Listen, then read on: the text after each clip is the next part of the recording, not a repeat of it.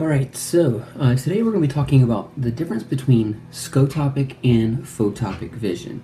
And these things are really kind of confusing because they sound a lot alike, scotopic and photopic. But kind of to break down what this video is going to focus on is one, what is the difference between scotopic and photopic, or rods and cones? What kinds of vision are they responsible for? And how does this lead into night vision? How can we see at night? We're going to answer all these questions.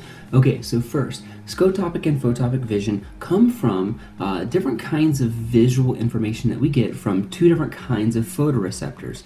Photoreceptors are found in the back of the eye, in the retina, and basically what these things do, what these photoreceptors do, is they're going to take light and they're going to convert it into a neural impulse. In other words, they're going to turn it into an action potential. So, and that's something that our brain can understand. So we have scotopic, which is going to be rods, and photopic, which is going to be cones. You've probably heard of rods and cones before. They're two different kinds of cells, and these kinds of cells are going to be responsible for handling different kinds of light. So let's start out by talking about cones. Cones are going to be responsible for our photopic visual system, and what these cones do is basically they're going to be detecting color for us. So any kind of color that you see, generally going to be responsible for processing by your cones. We have three different kinds of cones. That's going to come in handy when we talk a little bit more about color perception. But these cones, so they're going to be absorbing in this light, turning it into an action potential. And most of these cones are going to be in the very center of our visual field. Most of these cones are going to be right there in the fovea. The fovea is basically the very center of your visual field, the very center of your retina. So if you're reading something, where your eyes are, where your attention is, that is going to be your fovea. That's where most cones are. And so our color detection and our color perception is going to be best and it's going to be strongest right in the center of our visual field, because that's where most of the cones are. So they are throughout the retina, they're all over the place, but they're located most strongly right there in the center. One other thing, a couple other things that are important about photopic vision is that photopic vision has very high spatial acuity. In other words, the resolution is very, very good. So we can detect very small details with our cones. With our photopic system, because those cones are bunched up really close next to one another, we're really good at getting individual details in the center of our visual field. One bad thing about that, though, is that our cones are not very sensitive. In other words, it takes more light for us to be able to perceive something in our visual field as a product of the cones. So it takes more light to activate our cones than it does our rods. So let's talk a little bit about the rods. The rods are going to be used in the scotopic visual system. The scotopic visual system is basically going to see things in black and white. But not only black and white, because there's not that many rods in the center of your visual field, most of your scotopic vision is going to be around. It's going to be in your periphery. It's going to be outside of the fovea.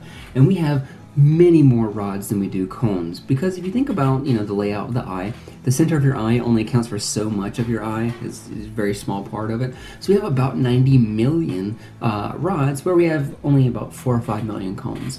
So, like I said, they're mostly on the outside, and you probably outside of your fovea, and you probably know that your vision is not best on the edges of your visual field, right? Is in your periphery. You can kind of get the big broad picture, but you can't really get the details. And that's because rods don't, or at least our scotopic visual system does not have very good resolution. It doesn't have very good spatial acuity. So most things are blurry whenever they are viewed by the rods. However, the rods kind of make up for that by being very sensitive. We talked about how the cones were not very sensitive to light. Rods are very sensitive to light. It takes only a little bit of light for us to be able to pick up on something in our visual field because of our rods. So this leads us into a discussion about night vision. Because if you think about being sensitive to light, nowhere do we really notice that as much as at night, right? Whenever you're outside at night and it's really dark, and you're really good at detecting where the moon is, where the stars are, and any kind of oncoming lights, because you're very sensitive to that. That's because night vision is mostly your rods. During that time, the cones, which require a lot of light, to be activated, are not really used all that much, and so we're relying a lot on our rods.